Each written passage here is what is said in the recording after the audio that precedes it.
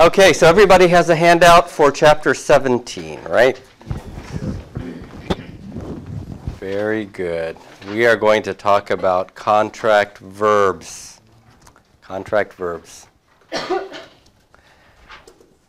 The discussion that Mounce gives you is found beginning on page 139. 139. So if you want to open your Mounce textbooks to 139, that would be terrific as well. So we can look sort of back and forth. All right. So what is a contract verb?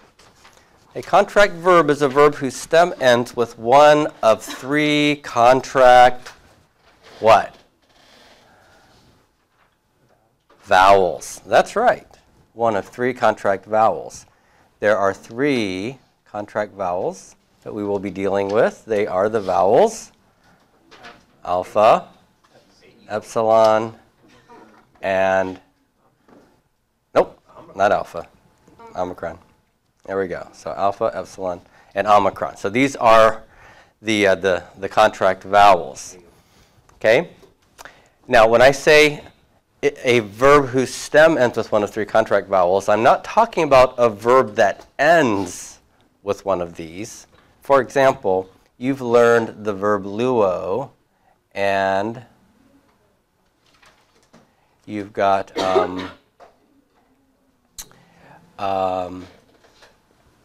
actually, you haven't come to the imperfect, but we're going to eventually meet a verb form like this, elue.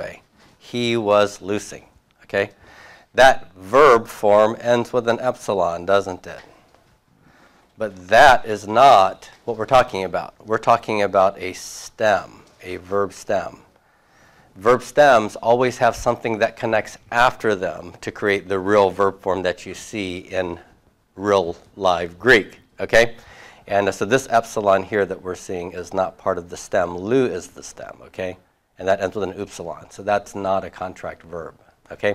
So my contract verbs end with alpha, epsilon, or omicron in their stem.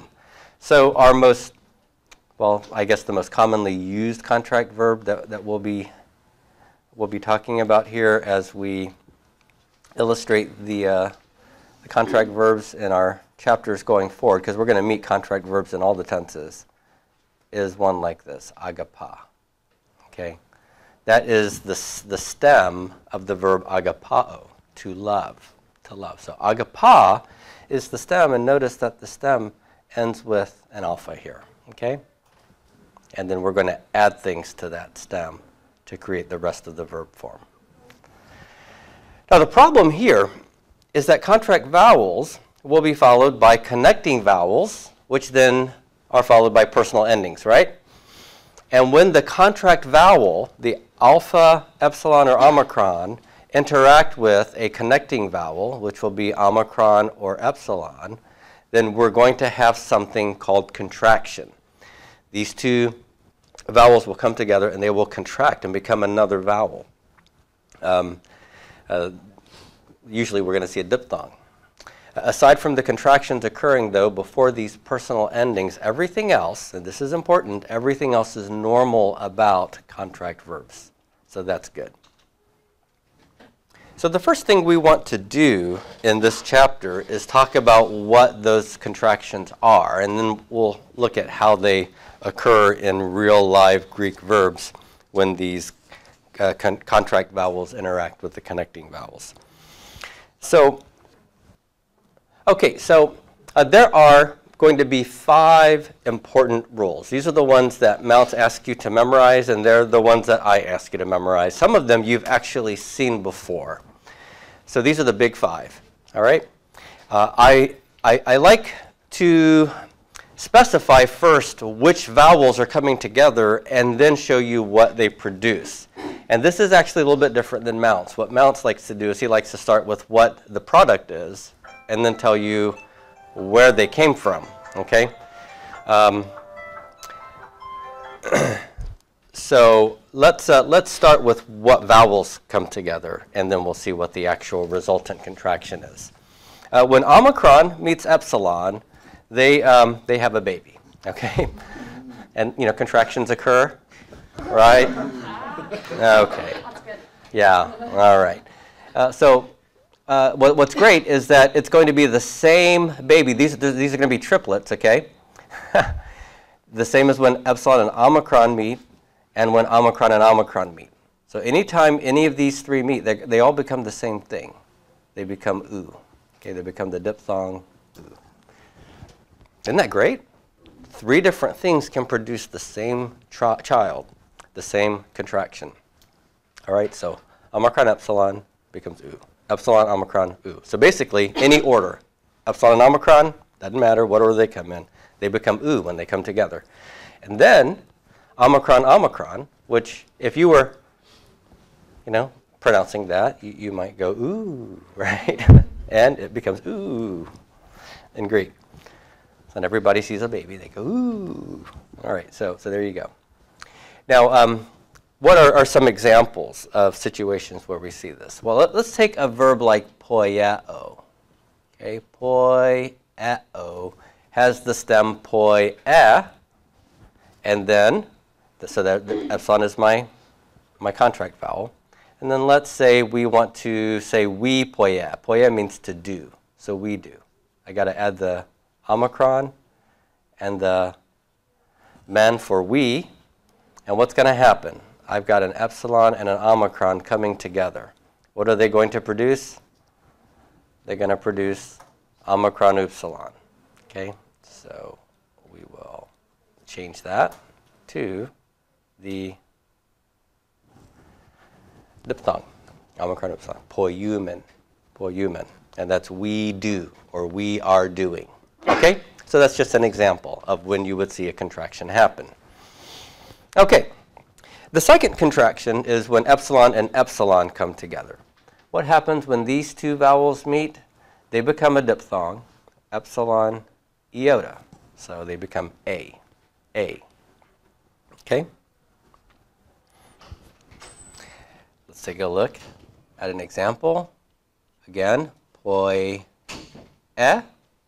is the verb stem for to do.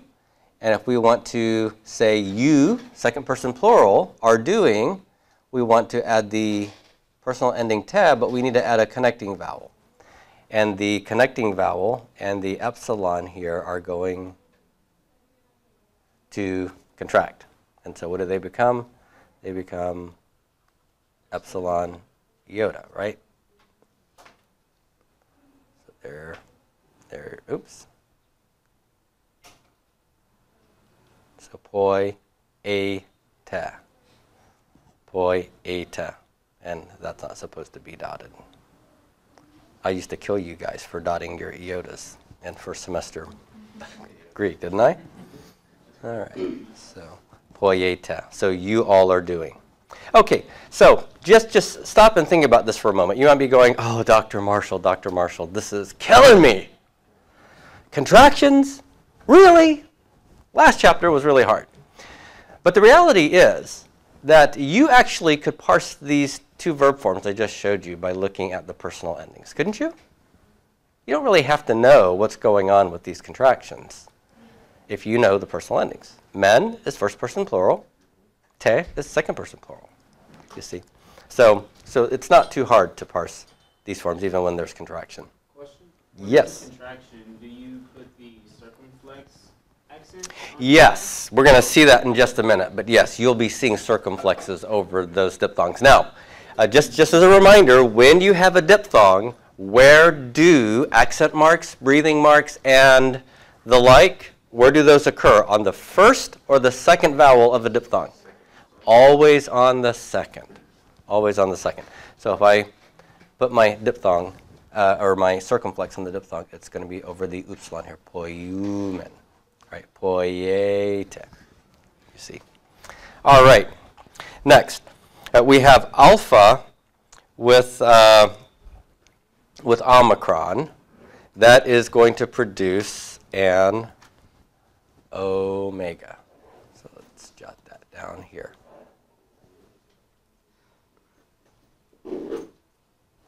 And here's the deal with the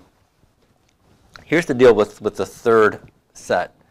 it's really omicron and omega plus anything. Okay?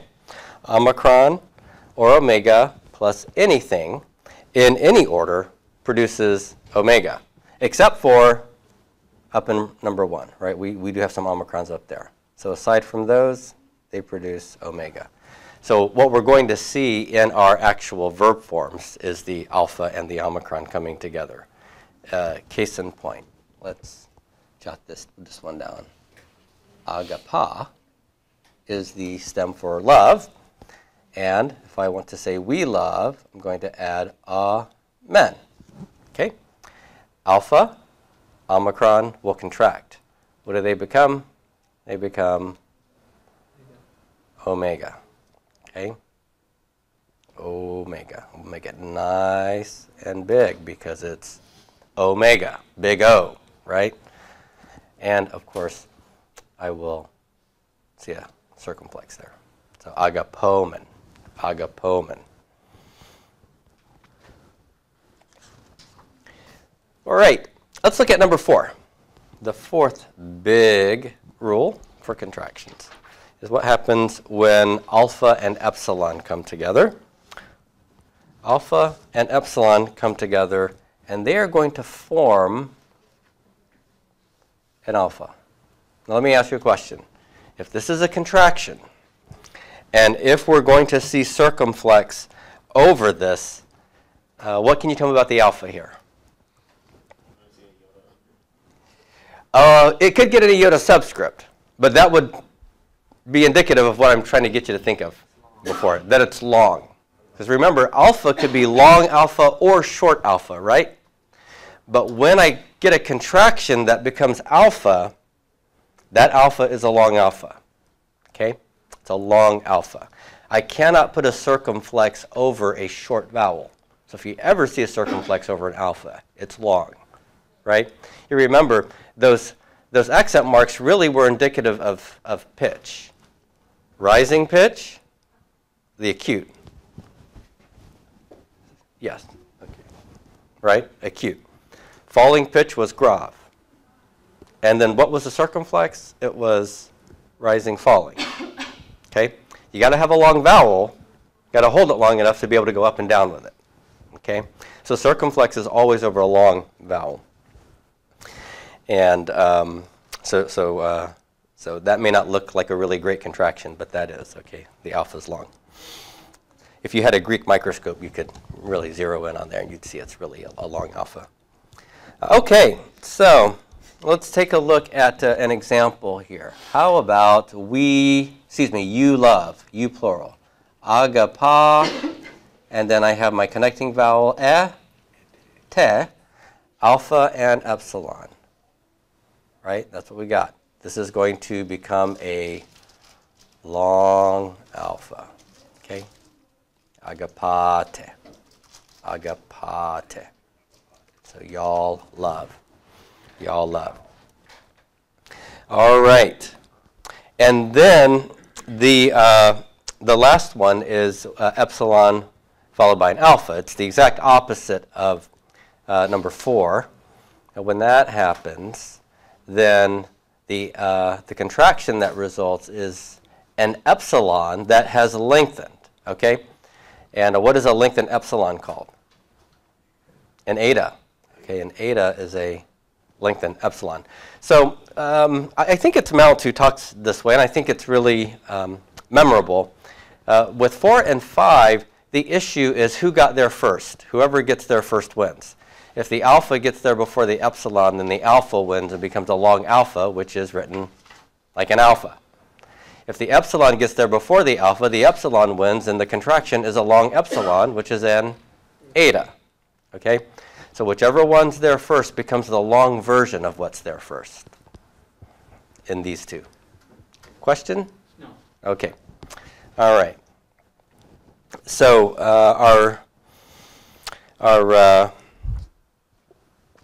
our example here is from I don't think this is a form you've learned yet, because it's got a middle passive ending. We haven't learned middle passive endings, have we? I have other classes that have. So poi, psi. What happens here is that the epsilon and the alpha are sandwiching the sigma. So this sigma is what's called intervocalic. It's between two vowels. And in Greek, intervocalic sigma likes to fall into Hades. Okay? It will drop out. And when it disappears, the resultant epsilon alpha are going to do this contraction. Okay? So what will happen? Epsilon and alpha will become eta. See how big that eta is? And then the iota that was hanging out at the end is going to subscript. And so it becomes an iota subscript under the eta. Pretty exciting, huh? I think Dr. Brookins called that one the galactic sigma. Yeah, the galactic sigma. Yeah, he has it going up, don't I? Yeah. Well, I'm sort of morose, and I like to view things as falling into Sheol. So, okay. Yeah. Either way, see? Half full, half empty, right? All right, good. So that's the big five. You are going to see these contractions over and over and over again, and so it'll be very good for you to memorize these, to really commit them to your heart. Okay? Move on. Okay, so there's just a couple other odds and ends on contractions that Mounce discusses on page 142. One miscellaneous contraction is when omicron meets epsilon and iota. Okay? Omicron can meet epsilon and iota. And when it does, it's going to just become omicron iota.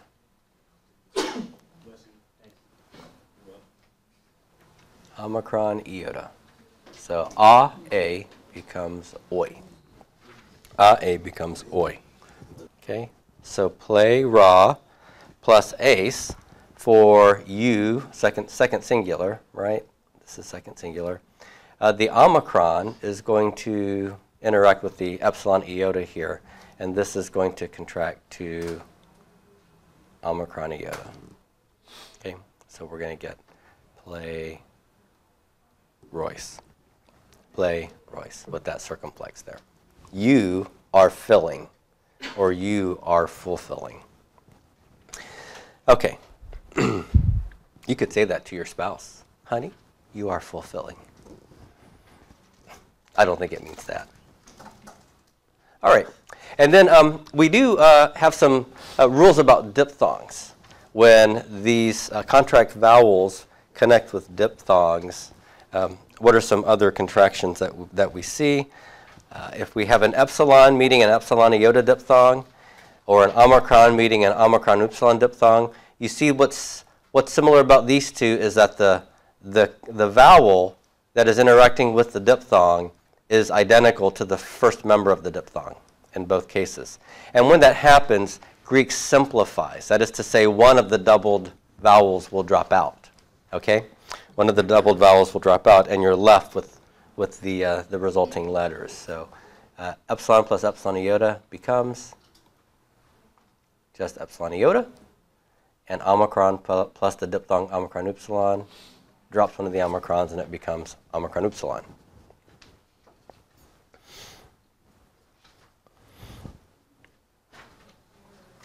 All right, so an example here. We get poi, to do or make, plus epsilon iota sigma. So I've got my epsilon contract vowel, my epsilon iota diphthong. These are going to simplify, right? So basically one of these will fall out, and this will become long, poies. So that's what you get, poies. So we'll get rid of that.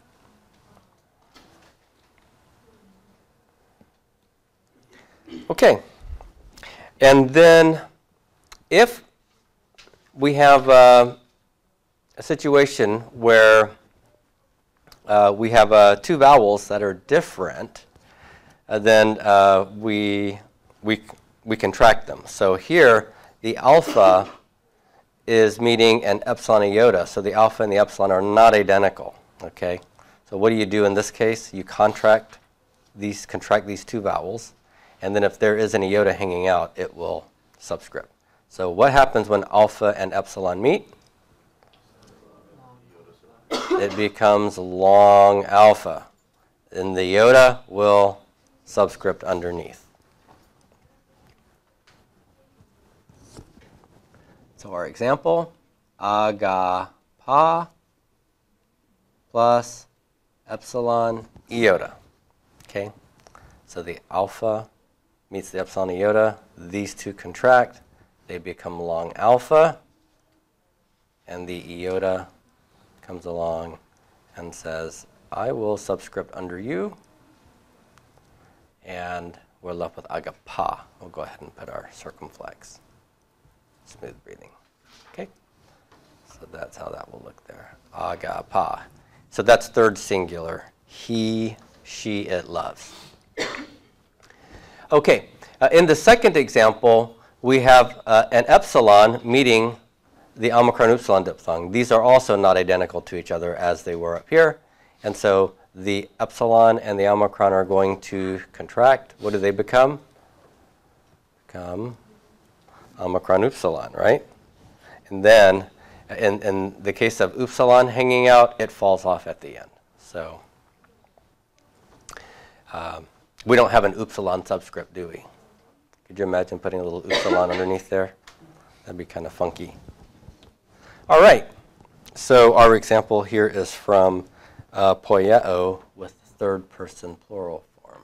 So poi, and then we get usi. Okay. So plus u, these two will contract, and they become u, and the final epsilon will fall out. So poi, u, and the circumflex. Poiusi. Poiusi. They are doing, or they do. Alrighty. So that's basically the contractions. Point number 8 in Mounce just says contract verbs contract as if the true personal endings are those visible in the present active indicative. So I've taught you the real personal endings, but the contract verbs are behaving as if the resultant endings are the way things really are. So the contract vowel is interacting with these resultant endings that we've learned. Okay. Now, the last thing in the chapter is to just work out the contract verbs. Was there a question? Okay. So we can see the forms in action here. So what are we going to do? Let's jot down, first of all, what we expect to join with these contract verb stems. Remember, my contract vowels are a, and omicron, right?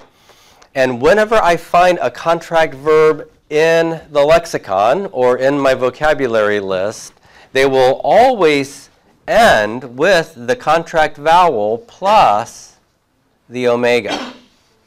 So I like to refer to these verbs as the a-o, e-o, and uh-oh verbs because they seem to cause a lot of trouble. A-o, e-o, and uh-oh. That form of these contract verbs is artificial. You remember when we talked about the lexical form being the present active indicative first person singular form. That is true of almost every verb you'll meet. Almost every verb you meet and find in a lexicon, the lexical form will be the present active indicative first person singular form. But not so with contract verbs. This is a contrived form to tell you that this is a contract verb. It is not the real deal first person singular form. Let me tell you why I say that. If you take agapa and we want to do the first person singular, we're going to be adding o to that. Agapao. Well, alpha, the stem vowel, is going to interact with the omega, and there's going to be a contraction here. And what do omicrons and omegas do with anything they meet? They become omega. They contract to omega. So the alpha and the omicron together will become omega with a circumflex over it. So it's going to become agapo. That's the real first-person singular form of the present active indicative. Agapo. Not agapao. But your lexical form is, in fact, agapao. Agapao. You will never see a Greek speaker, well, you never hear a Greek speaker anyway, use that in a real sentence to say, I love. Okay? It'll always be agapo. It'll always be the contracted form. Okay? That ao ending is to tell you there is a contract vowel here. And so you should expect all the crazy contract verb contractions to occur with forms here. Okay? So agapo. Agapo. I love. If I want to say you love, it's agapa ace, right? And so now we're going to have some contraction going on. What's going to happen here? The alpha and the epsilon are going to contract, right? What do those become? They become a long alpha. And what happens to the iota? It subscripts. And then my sigma will still be at the end. So I get agapas with a circumflex over it. Agapas. So you love. Next, I have agapa and then third singular a, right? And the same thing's going to happen. Alpha and epsilon will contract. They become a long alpha. The iota subscripts. So I'm left with agapa. Agapa. He, she, or it loves. We love. Agapa, connecting vowel, omicron, and then personal ending, men. Agapa, amen, becomes aga what? Alpha and omicron contract and become, yes, they become omega, right? Agapomen. Agapomen. We love. Agapa, and then you, plural, te. Alpha, epsilon contract and become long alpha. Agapate. I always think of the word party when I hear that. Agapate. All right, and then last, they love. Agapa plus usi with that movable nu, right? Agapa usi. What's going to happen here? Alpha and omicron will contract. And what? Omega? Yes. Omicrons and omegas are very strong. They beat up everything and become the omega. So that's going to become omega. What happens to the remaining upsilon?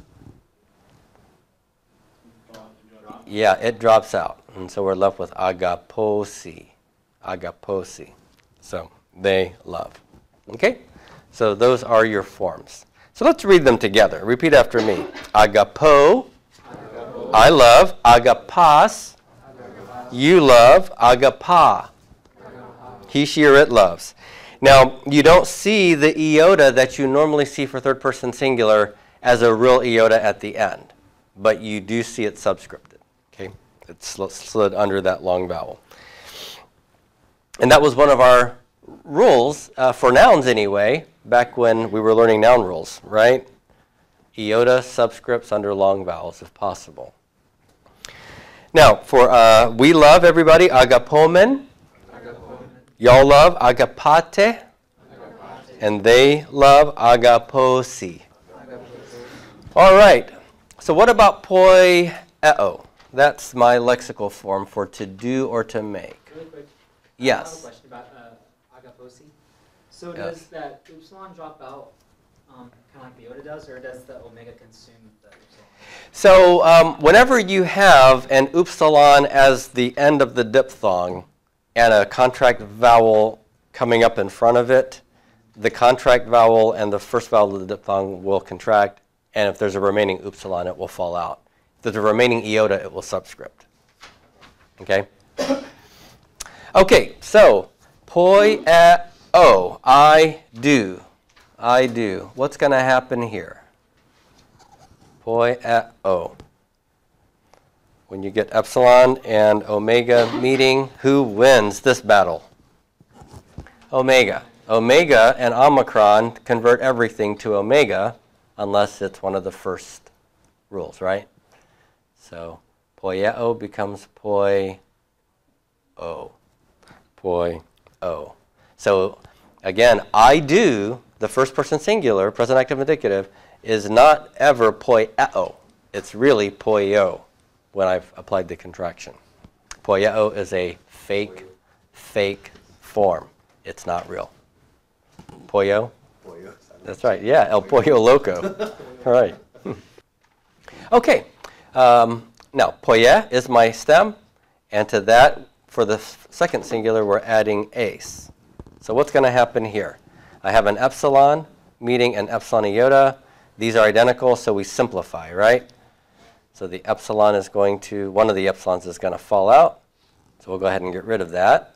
And what do you get? You just get epsilon iota. And then I'm going to put a circumflex over that. So epsilon iota sigma, poi ace, poi ace. Okay?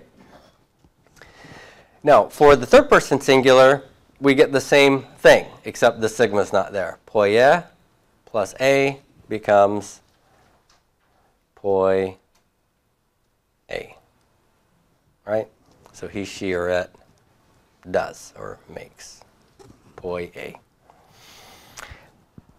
We do, we make. Poie a for my connecting vowel, men.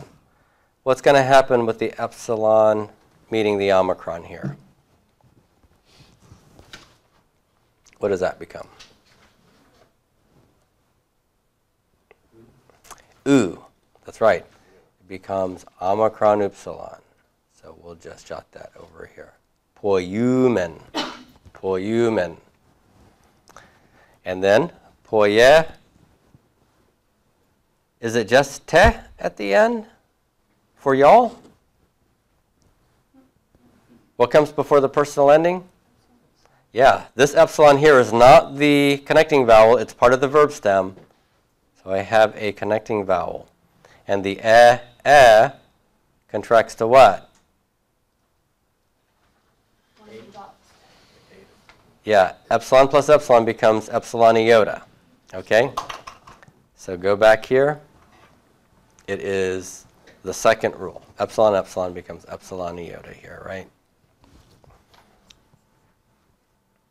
So poie ete becomes poi ete. I'm going to put an iota there. Poiete. Poiete. And then they do or make is poi u si. Movable nu. What do we have here? We have an epsilon interacting with the diphthong whose first vowel is not the same as the epsilon. So what do we do? We're going to contract the first two, and then we're going to drop the upsilon. So what does epsilon omicron become?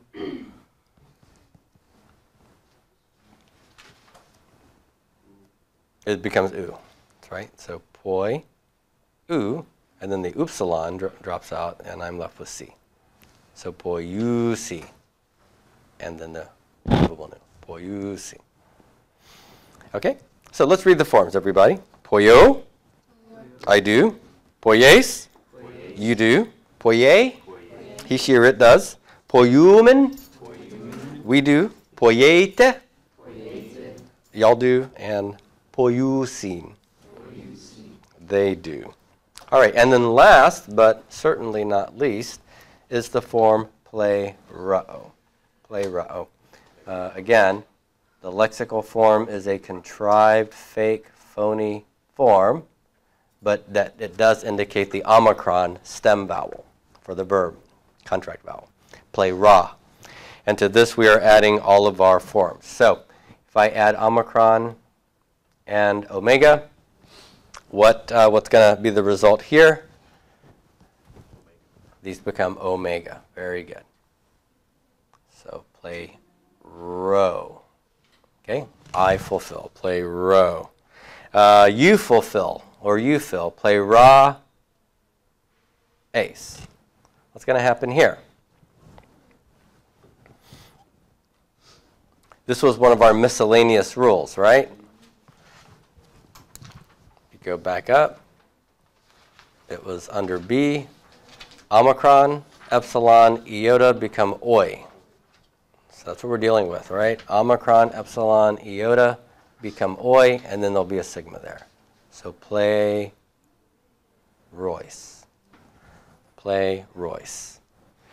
And then third singular, he, she, or it fills or fulfills is the same thing, but with no sigma.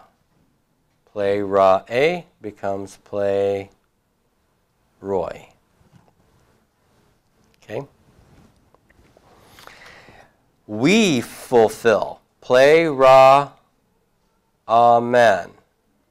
What does play Ra Amen become? Omicron, Omicron? What's the contraction for this? What's that? Omicron upsilon.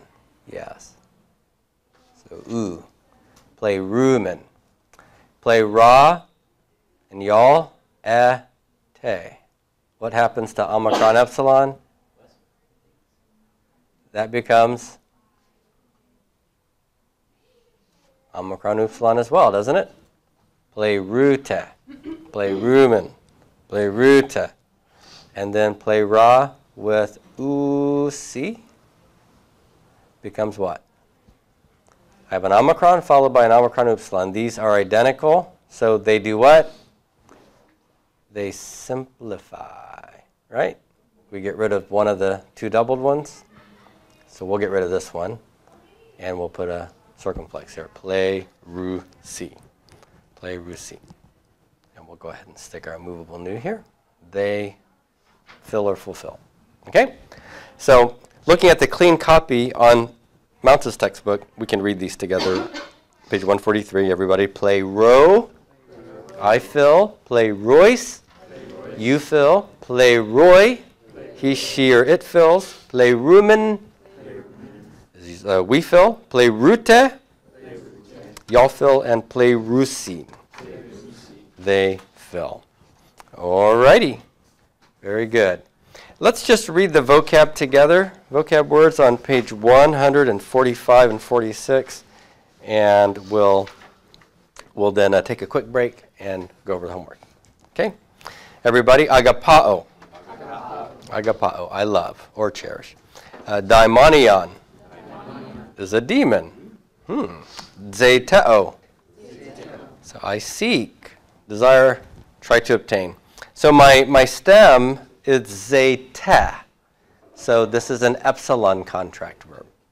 Agapao is agapa for the stem, so it's an alpha contract verb. Laleo. So I speak or say. Oida. Oh, I'm sorry, kaleo. Yes.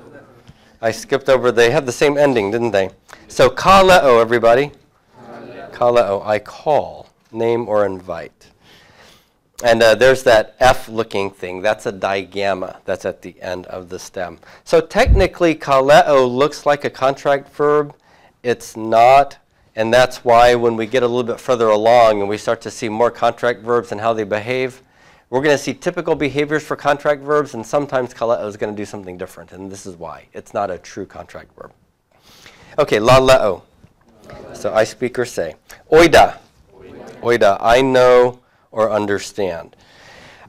This form is technically a perfect tense verb that is always used with present time semantics. And we don't know the perfect form yet, so you don't really know why the forms are what they are. But he gives you the paradigm for it. Oida, oidas, oide, oidamen, oidate, and oidasi. How would you say I don't understand? I don't understand. Ukoida. Ukoida. Yeah, you put u, and if there's a vowel, you add the kappa. Yeah, yes. Ukoida. Right. Like no comprendo was the first thing you learned in Spanish, wasn't it? Yo no comprendo. Okay. Hatan. hatan, whenever. A pleon, so larger or more. Now notice I have pleon and pleon. What do we have here? This is a two-termination adjective that is comparative. Okay? Large is the normal form, what would be called the positive, and the comparative is pleon, larger. But the first form always covers which genders? Masculine and feminine. The second form covers neuter. All right, and then plerao. So I fill, fulfill, or complete. Next, poieo, I do or make, and tereo, I keep, guard, or observe. There you go.